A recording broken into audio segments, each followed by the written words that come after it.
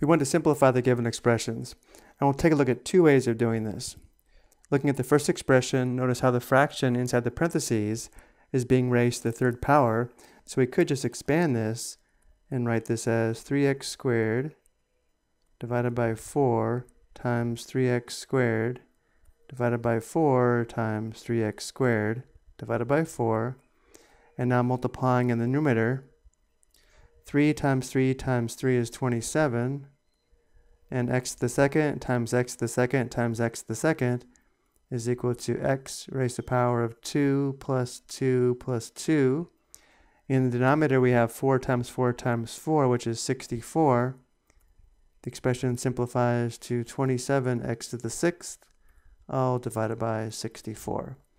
Another way to simplify the original expression would be to use the exponent property shown here, where we have powers raised to powers.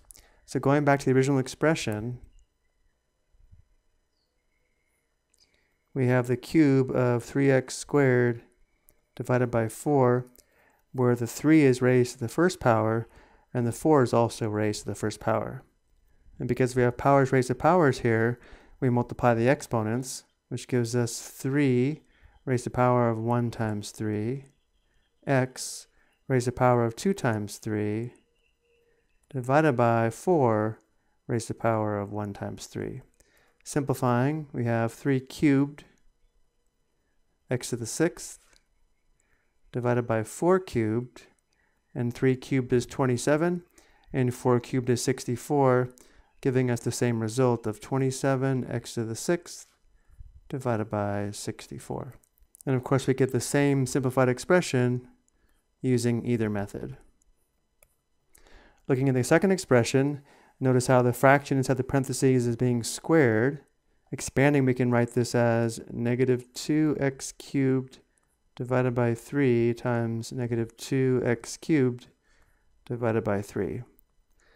Multiplying, negative 2 times negative 2 is positive 4.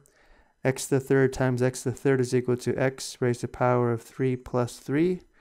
In the denominator, we have 3 times 3, which is 9.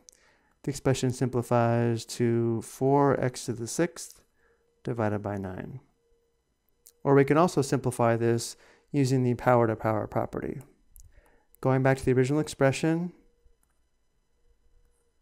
we have the square of negative 2x to the third divided by 3, where the negative 2 is really raised to the first power, and the 3 in the denominator is also raised to the first power.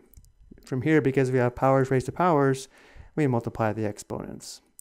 In the numerator, we have negative 2 raised to the power of 1 times 2, x raised to the power of 3 times 2, all divided by 3 raised to the power of 1 times 2.